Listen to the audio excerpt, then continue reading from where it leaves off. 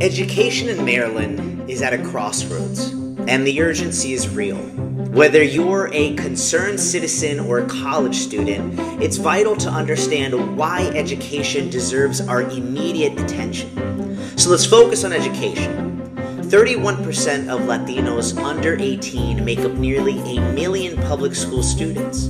With dropout rates, it's now around 28%. Higher graduation rates offer brighter futures.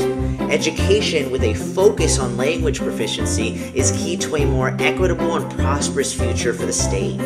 Language access shouldn't be controversial. This is a right. This benefits government agencies seeking language access and could bring about a more prosperous future for the society at large.